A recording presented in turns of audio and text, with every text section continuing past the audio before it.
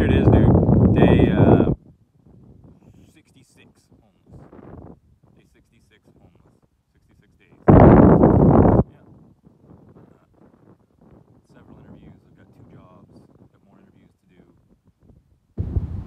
Been camping. I bought a camping pass, so it's legit. It costs $40 to stay on Crown land here in Alberta.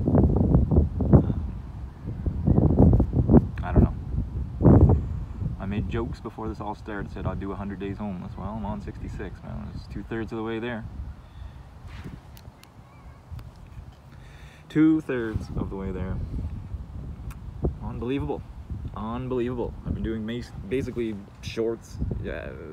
I'm, you know, as not busy as I am because I'm not working, I'm also very busy and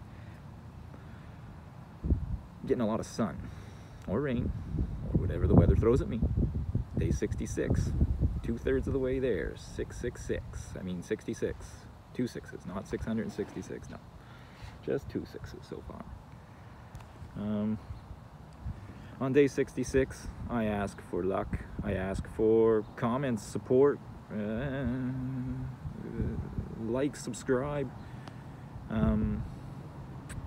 Still going. Start Monday bright and early. Got my first job Monday. My second job starts Wednesday. Got a couple more interviews to do. Yeah. This is real. This is just my daily vlog that I haven't done in a while. I've just been doing shorts, silly stuff, but you know, here it is, man. I just got a bike and a tent, and I'm thinking about calling the homeless shelter here maybe tonight and seeing about getting an emergency cot until I can get a couple paychecks. You know, you can read about it or you can watch it, but until you live it, you don't get it. You just don't get it if you read 100 books on being homeless. You just don't get it until people throw rocks at your tent in the middle of the night and in the mornings.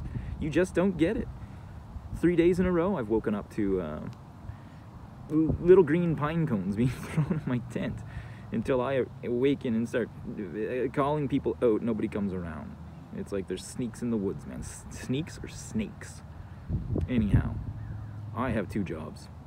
66 days homeless. You know, let's get an apartment by day 100, and let's make a goal. 30 more days or less, and I've got my own spot or car. You know, a car could be a better spot than a cot. One or the other, man. Day 66 homeless. Thank you for the support. Thank you for the comments and the likes, man. Just thank you. Top 5 and 5, Jack France.